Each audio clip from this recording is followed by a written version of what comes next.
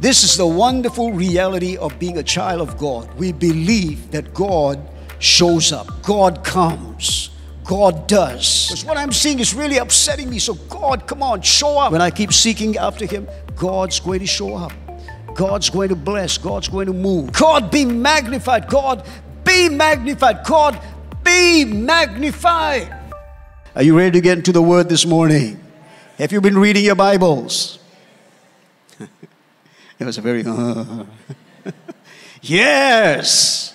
I trust that you have been getting strengthened by the Lord, because it is only the Word of God that will keep you on the right path. Right now, there are so many things that are happening. You get all kinds of things on the media. You got to stay focused. This morning after the Tamil service, I was talking to the pastor and one of the leaders. And our authority lies in the Word of God. What Jesus said is becoming more and more real, that man shall not live by bread alone, by all the things that man can come up with, but they can live by every word that proceeds out of the mouth of God.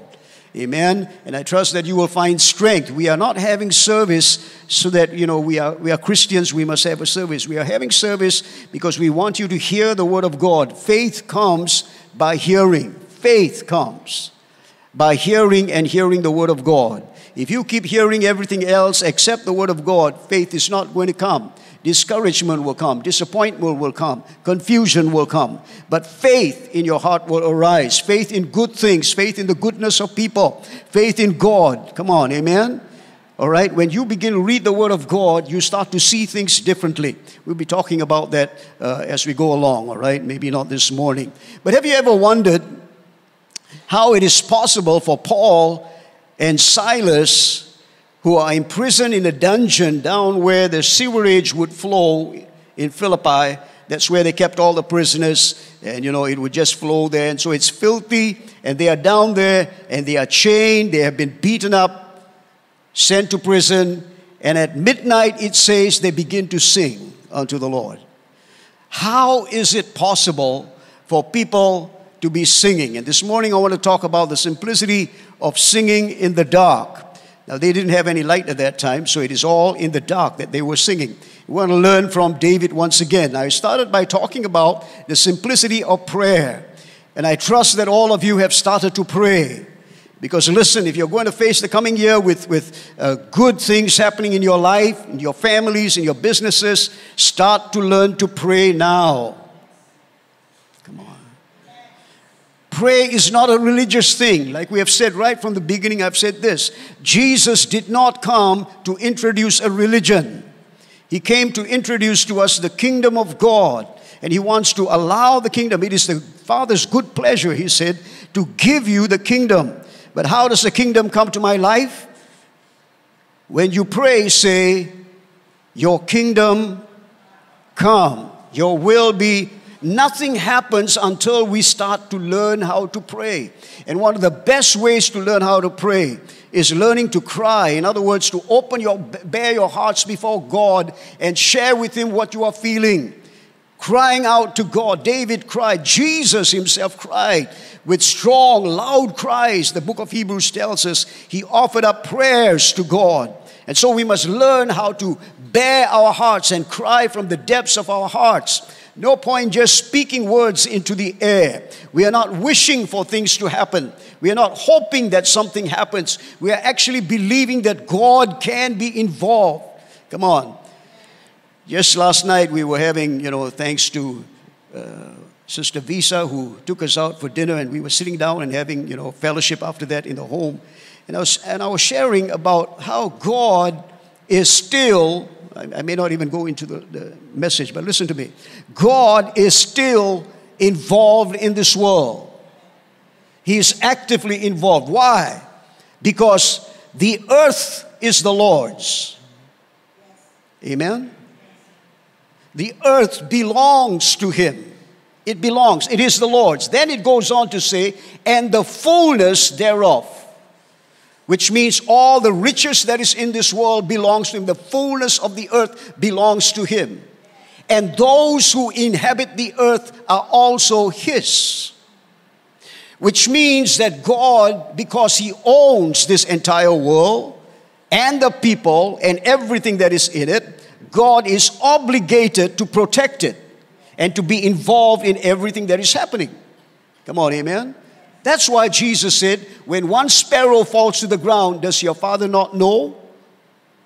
Now He counts the sparrows. Then He talks about the hair on our head, which I lost quite a few this morning. But God is concerned with the details of this world. The silver and the gold are His, and the cattle on 1,000 hills are His. God is involved in the world. We may not see it, but He can only be involved in the lives of people when they invite Him in. When we begin to say, God, I really need, listen, man, the greatest prayer you could ever pray is, God, please help me. God, I need you. You don't have to have a whole vocabulary, 1 hour. We must pray for 1 hour every day. Come on, man. If you can pray a minute, each moment, every now and again, God, I really need you. I'm in this massive traffic jam. My blood pressure is rising. I feel like cursing the man next door. God, please, I need your help. That's a good prayer, man. Come on, man. Let's get real. This is what we need. I need help moment by moment. I need His help. Come on, amen. So I talk about the simplicity of prayer. I talk about the simplicity of faith. What do we have to believe in? We just have to believe in the goodness of God. I will sing of the goodness of God.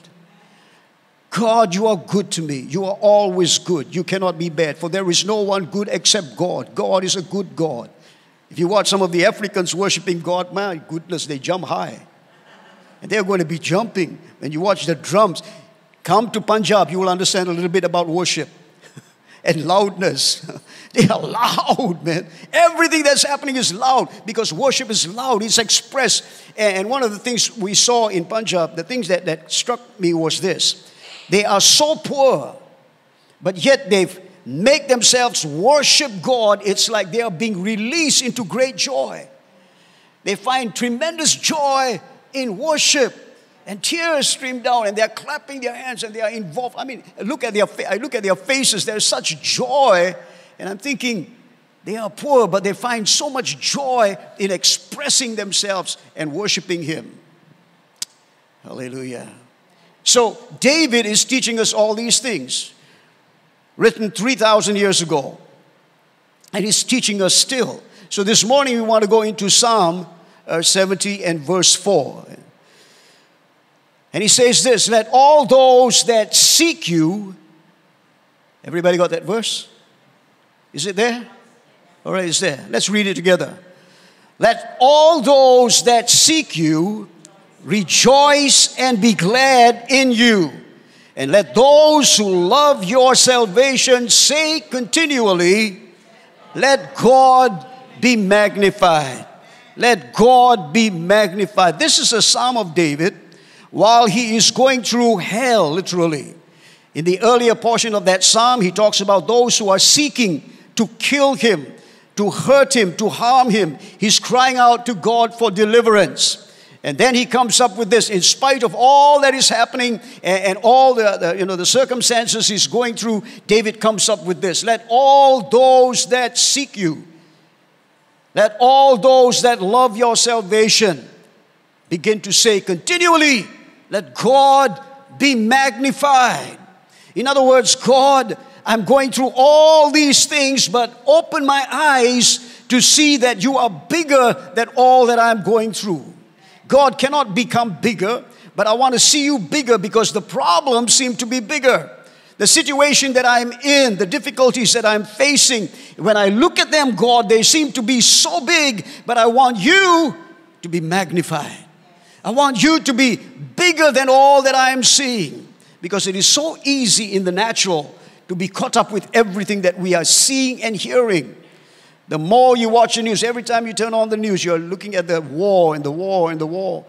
In Gaza, whatever it is, and people are beginning to take sides. And you see, our authority comes back to, again, the Word of God. Is God in control? Absolutely. So I want to see God magnified. Rather than these things that's what I'm saying. If you keep looking at these things, what's going to happen? You're going to become discouraged and you cannot wait to see what's going to happen. Is it going to end?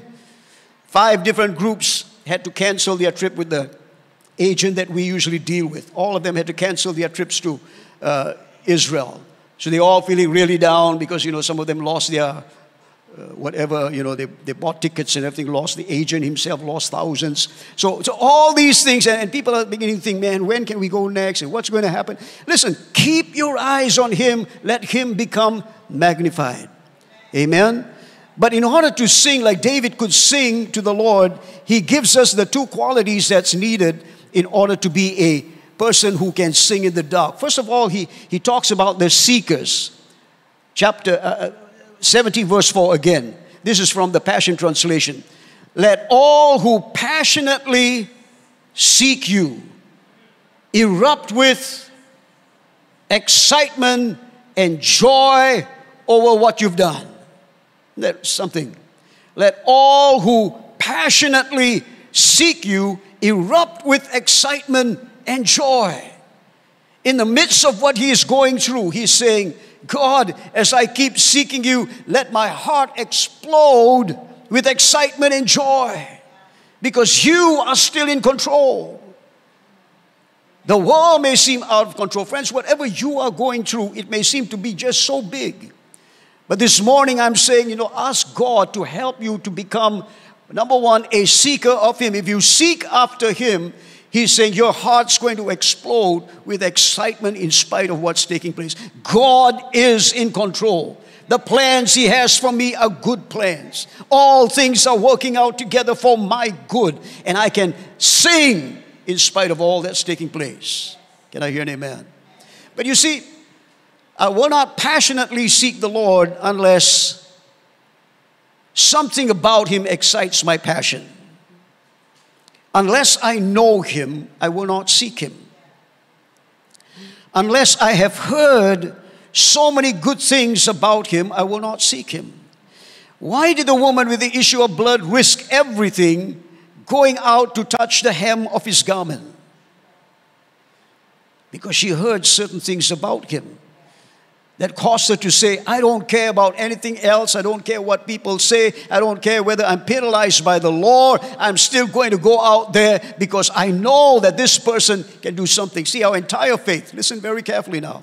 I was sharing this also last night.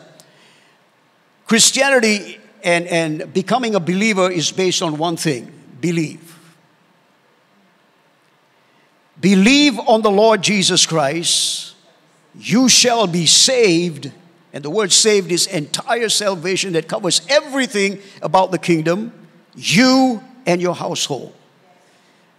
Jesus would always say, do you believe that I can do this? Do you believe?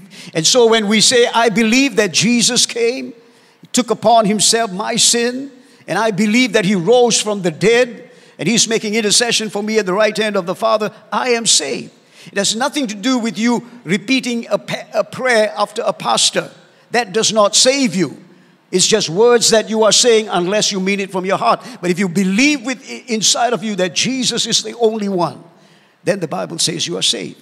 Come on, amen? So what I hear about Jesus, that's why it's important for us to sing songs about Jesus, the greatness of Jesus, to hear messages about Jesus, what He is doing. Again, sharing this with Pastor and those at night. I'm sharing actually with Pastor Laifan. She's my church member. I'm her pastor. So I have to teach her.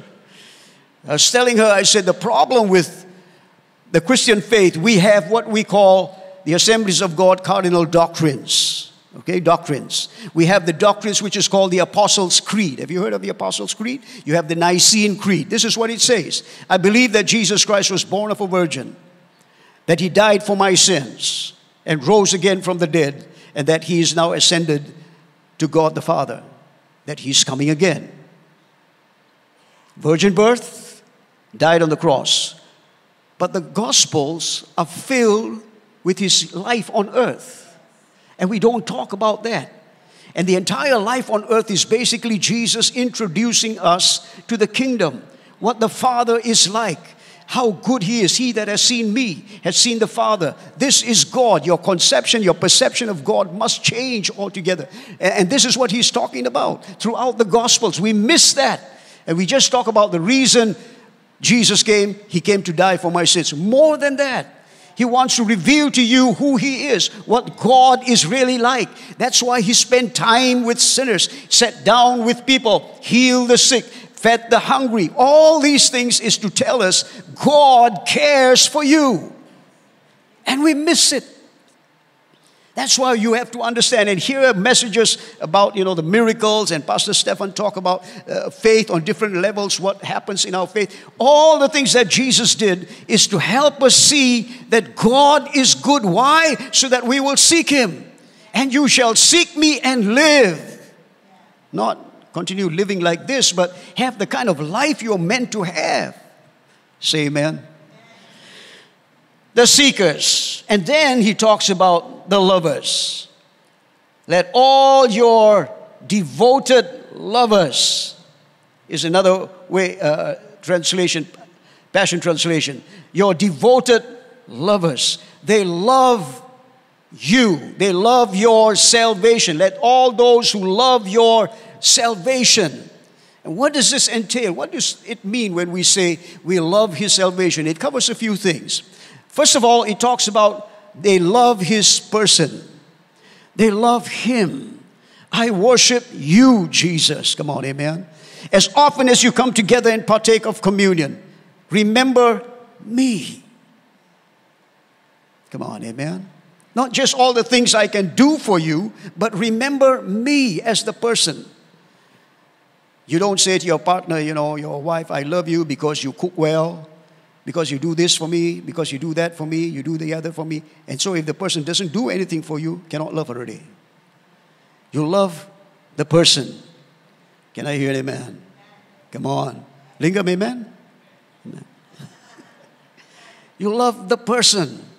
And so we love Jesus. He is the Alpha and the Omega. He's the giver of all life. He's the author and finisher of my faith.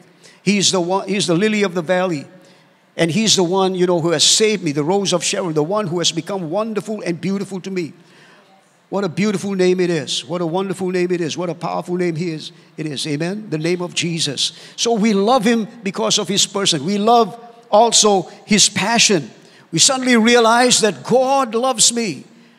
Jesus loves me. This I know, for the Bible tells me so. He loves me. And this is the message you must understand. Not He loves me because, but He loves me in spite of. Come on, amen. He saved me while I still was a sinner in rebellion to Him, against Him. Paul the Apostle talks about this all of the time. And he talks about the great love that God has loved us with. John the Apostle writes, and he says in 1 John, what manner of love the Father has bestowed upon us, that He has now made us His children. We who were afar off, Paul says, we were cast off from Him. We were battling Him. We were rebels. We had enemies in our minds, enemies against Him. He broke down the wall, all because He loves us. Greatest verse of all, for God so loved. God is for us, never against us. This must sink deep down into our spirit so that I can come to Him at any time and know that He will embrace me with His arms. I'm preaching this to myself. I have to tell myself, God, I can come to you at any time. He said, He that comes to me, I will in no wise cast out. Anyone who comes to me. The wonderful story of the prodigal son, I had a dream last night. I shared with Pastor Laifan the dream. I won't tell you the details of the dream, but one portion of it was I was in the presence of a king. And actually I had prayed for a certain man, and the man got healed. Hallelujah. That was good. And then the king kind of heard it and invited me to dinner. And I was sitting with him, together with other people. Then he looked at me and he said, you come and see me, huh? This is how he spoke exactly. You come and see me, huh? So you know that the king is a local king, right? You come and see me, huh? Then you never wear shoes. I didn't have shoes on. And then later on, he asked me to do a few things together with him and then also help him, and then he got healed. Then he looked at me again and he said, hey, he wanted to have, he threw a big dinner. I was the honored guest. Amen, Lord. Yes, Lord. Amen. All right. So, and again, he looked at me and said, hey, David, you every time you come and see me, huh, you never wear shoes, huh? And one of the things I felt the Lord was saying to me was, you will always be my son, but remember that you must also learn how to humble yourself. When the prodigal son came in, the first thing the father did was say, give him shoes. Why? Because the son came back as a servant. He said, I'm not worthy to be called your son. Make me your servant. The servant does not wear shoes in the home. Only sons wear shoes. And although we recognize that we are sons, there must also be that attitude of, I must remain humble before the Lord. Because it is He who has blessed me. He who has given, He who has loved me first. I love Him simply because He first loved me. That's what the Bible says. It is not because I love Him, therefore He's loving me. If I don't love Him, He's not going to. God loves us in spite of. See, His nature is love. God is love. He's not loving or tries to love us in spite of. He is love. He is the incarnation of love. He cannot do anything else but love. You're all very quiet this morning. And this is a message for each of us individually. I have to tell myself that in order to approach Him, because sometimes you feel unworthy. Sometimes you feel like you have done things that you should not have done, and you ask God, you are ashamed to approach Him, but God wipes away all our shame, and He welcomes us. So they love His passion, they love His plan. And what a wonderful plan it is, that we don't have to pay for our sins. God takes care of it. Amen? The whole plan of salvation is such a wonderful plan. How He moves us and brings us into His presence. No man comes to God except the Father brings him. The Holy Spirit draws us. We didn't come to God because we decided, okay, I think I'll go to church and become a Christian. No. It was the working of the Holy Spirit that caused me eventually to say, I'll give up my rebellion. God, I'll come to you. I need you to help me. This is the working of the Holy Spirit, because He who began a good work in me will also make sure that the plan is finished. So God has got a good plan. I love His plan. And because I love His plan, I will keep singing continually, let God be magnified. I love His power. The reason why He came, 1 John chapter 3 verse 8, for this purpose the Son of God was manifested, that He might destroy every work of the devil. Not the devil himself, but every work that the enemy has done or has established in our world system, God is able to break it. I trust that you're all praying for Shah Alam and praying for our church here as well. Amen? The coming year, we share a little bit about the theme what theme we are going to have. I believe that God's going to break a lot of things and restore back to us a lot of things that we have lost. Amen.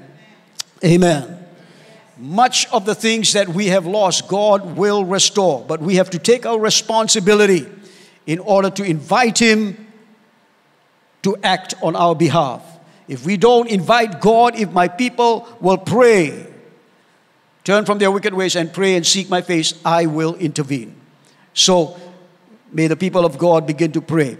So we love His power. He has the ability to destroy every work of the enemy over our lives. Nothing can hold us back. Say amen. Nothing, no power of the enemy can keep us under control.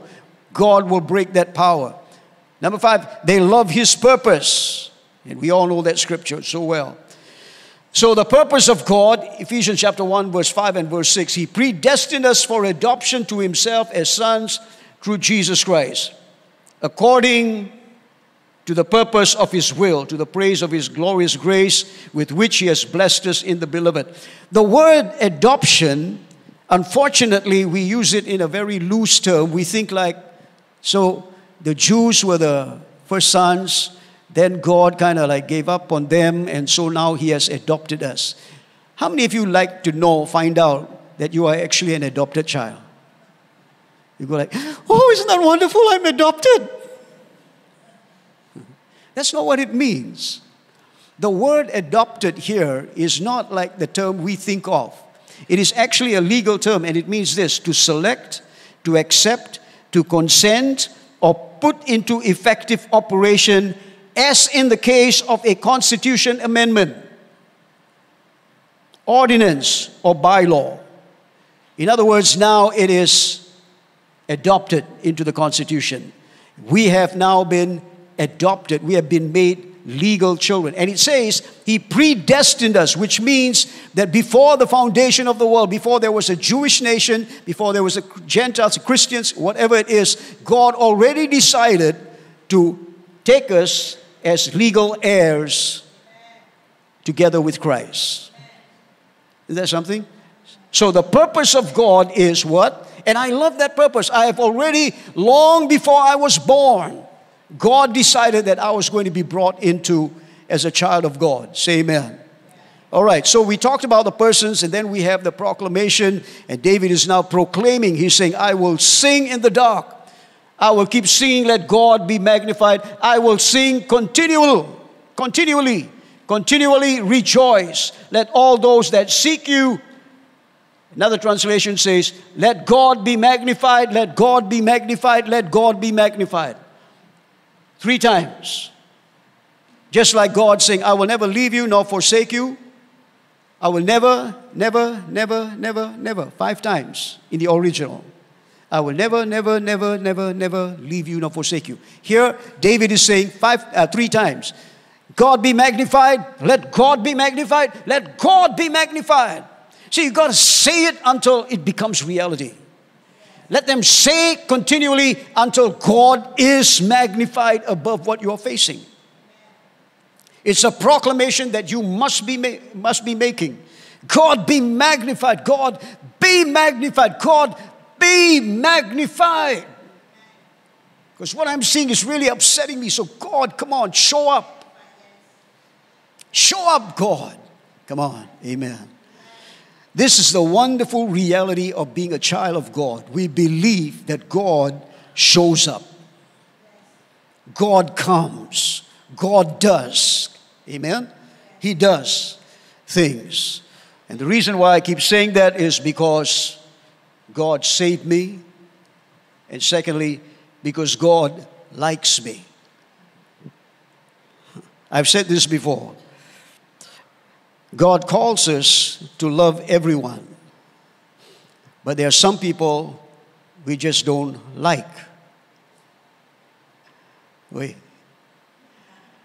No, I love you. I love everyone. I wish that everybody, I pray that everybody goes to be with the Lord. But there are certain people you just don't want to be around with. Certain people you like to be around. God or not? Why you're looking at me like so straight? Oh, you're pastor, how can you must love everybody equally. Sorry lah. I love everybody. God so loves the world. But there are people who will perish without Him. He loves them. He's going to love a lot of people all the way down to hell. But He loves them. He wants them to change. Come on, amen? But what I enjoy about this is God likes me. He likes my presence. He likes it when I talk to Him. He likes it when I do good things to other people.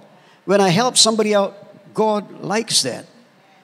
I like it when you do this. I like it when you do that. Come on, say amen. God likes what you're doing. We don't realize it, but God actually likes you. And He leaves blessings to follow you. I will bless you, and the blessings will come after you and overtake you. That's what it says. The blessings will come upon you, and they shall overtake you. In other words, they are waiting for me in my tomorrows before I get there. God likes you. Say amen. That's why I can sing in the dark, because I know that all things are going to work out for good. I know that God's going to show up when I seek after Him. Come on. When I keep seeking after Him, God's going to show up. God's going to bless. God's going to move. Amen? Like I said, the only ones that can sing the song are the seekers.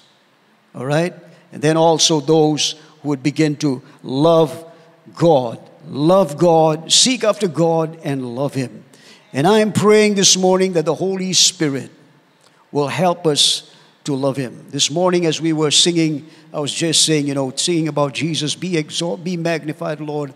I was just saying, Holy Spirit, help me to magnify Him. Because the Holy Spirit comes to lift up Jesus. And so I have to say, Lord, I really want to magnify Jesus. Help me, Holy Spirit. Aren't you glad you have the Holy Spirit with you? Amen. And He is here this morning to cause Jesus to be magnified above your problems, above your situation. He's going to open your eyes to see God is in control over everything. If I care for the sparrow that falls to the ground and I saw it fall, I would also take care of you, O ye of little faith. Learn to sing in the dark. Amen. Stand with me.